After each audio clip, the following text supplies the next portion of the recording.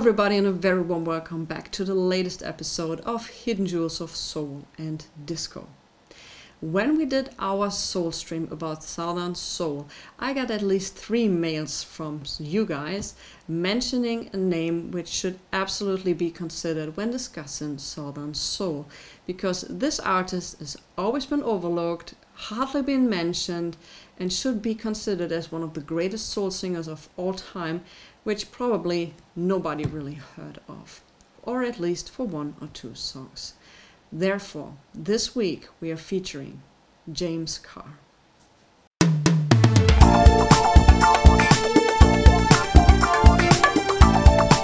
Why changing management in the early 70s turned out to be a really bad decision by Mr. Carr, and why he froze in front of an audience in 1979, well, we'll discuss this after some needle drops. And her little finger, then you've got,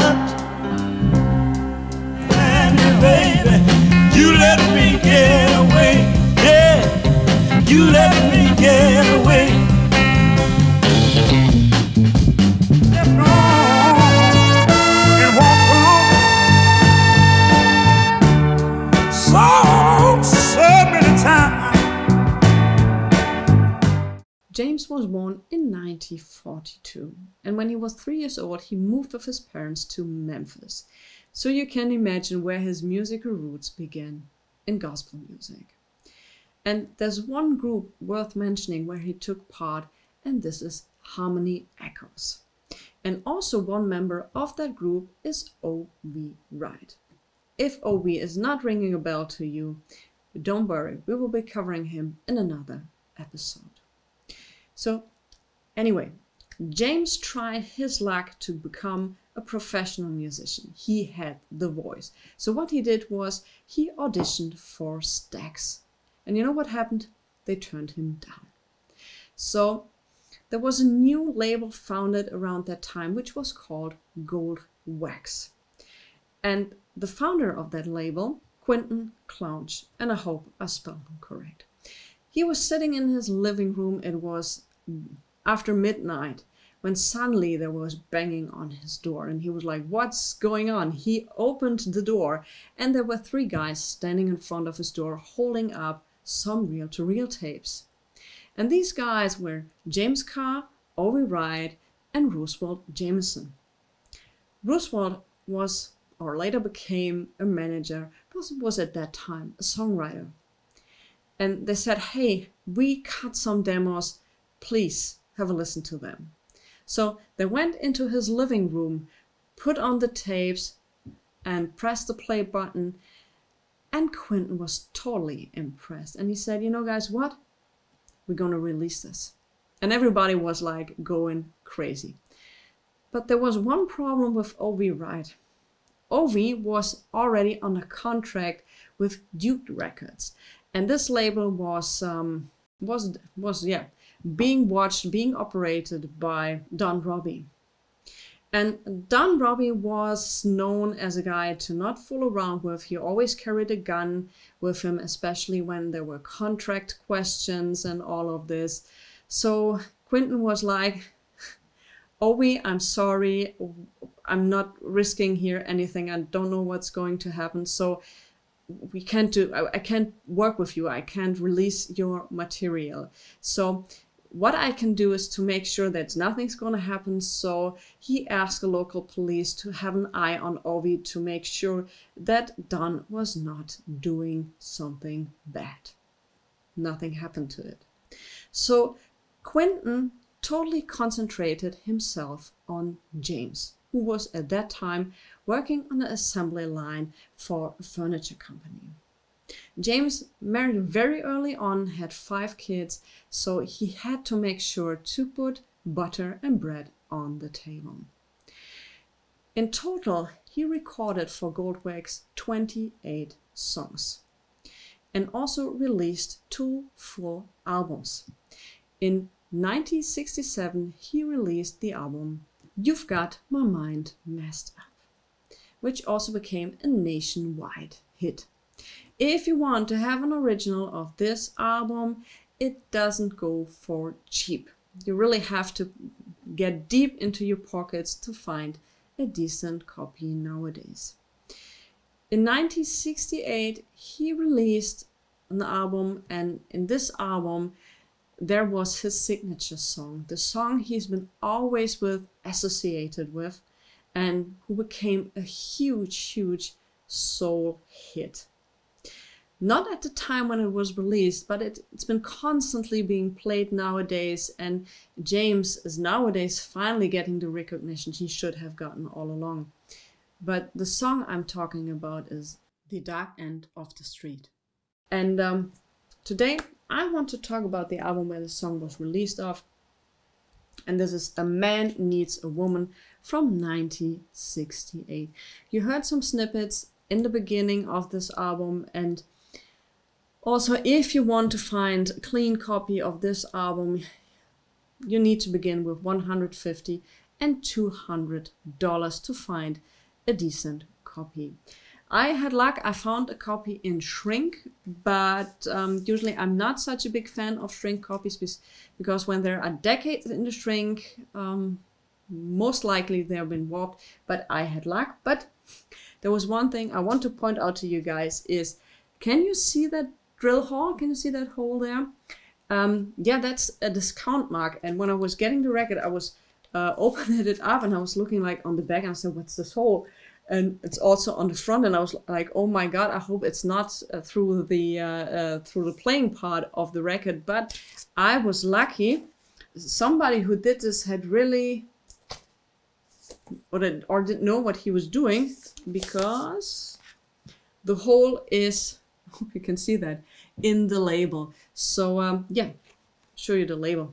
If we are already at this part, hold on, I'll show you. This is the Goldwax label, and Dark End of is a tremendously good song, and it was also written by Chips Moman and recorded at the American Sound Studios. And if you are familiar or not familiar with the studio, this studio became legendary. It wasn't there for a long time, but some legendary albums were there recorded.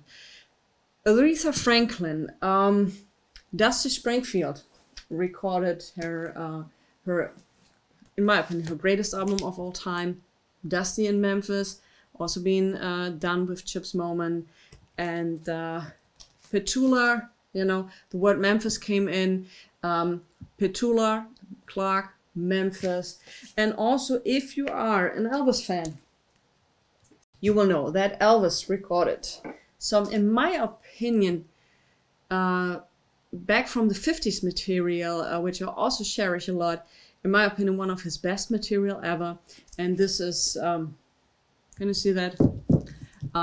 Back in Memphis, and from Elvis in Memphis. So, and this is, if you're interested in it, a compilation of the whole studio stuff he did at the American Sound Studios. A legendary studio, and if James Carr cut some tracks up there, and also if Chips Moman was involved with it, you can be sure that this is an absolutely stunning track, and it is. This whole album is, from the beginning to the end, an absolute goldmine. If you see it somewhere, go and grab it. If you see his other album, go and get it. You won't be disappointed. Let's get back to the questions at the beginning. Business decision. So what hardly anybody knew is that James, well, he had a bipolar disorder. He was also he had manic depressions. So you can imagine, for an upcoming and rising star, and also back in those days where the medication wasn't so far as it is today, putting the stress of touring, of getting into the studio, of doing PR things and all of this is putting a toll on you. So that became quite difficult. And also in the beginning of the 70s, he decided to fire Jameson, who knew about his sickness and who also knew, like Quentin, how to handle him, if that's the right word. So yeah, he fired him and replaced him with Larry Uttal, who was the boss at Bell Records, who also did the distribution, for example, with this album. Larry didn't know anything about the sickness and also might have made promises he really couldn't fulfill. So what happened is that James later on got into a deep, deep depression. In the late 70s, especially in 1979 when he did touring in Japan, he stood frozen in front of an audience and he hardly knew where he was, what he was doing, and there might have been some problems with the medication, but his disease, his sickness really, really got him. So when he returned from that tour, he lived with his sister and really wasn't doing much. That changed.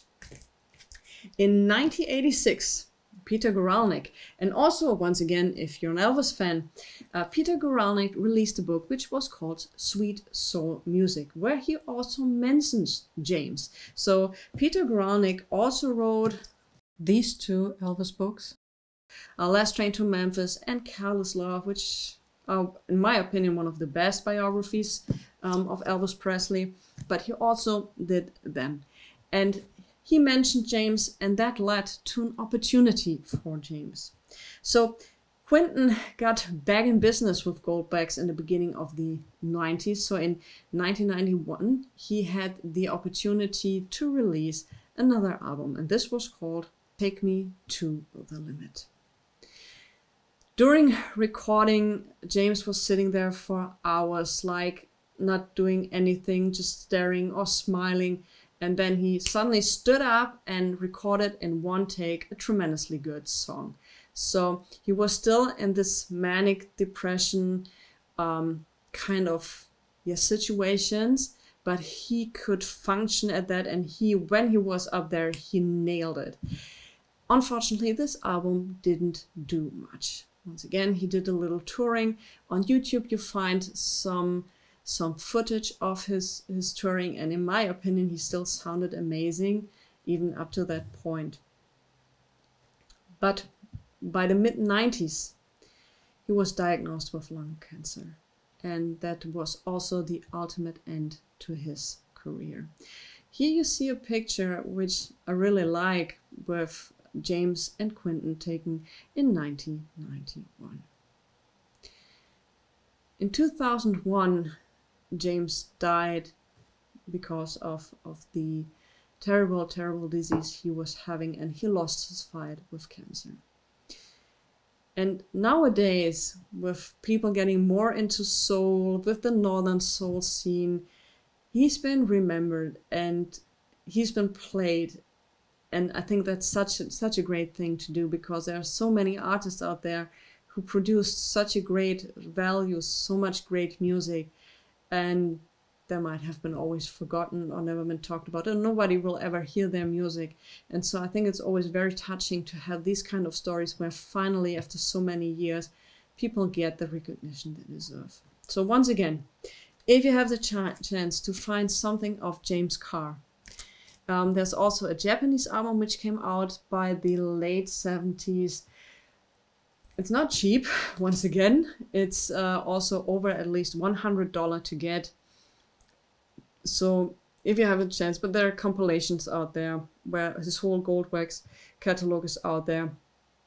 So go and get it. You find this album, you find the other album on Spotify, on YouTube, everywhere. So all I can say is give James a chance, you won't regret it. And if you find this album, go and buy it. If you are really a soul person, you're really into soul music, James Carr should absolutely be in your collection. So to make a long story short, thanks for watching.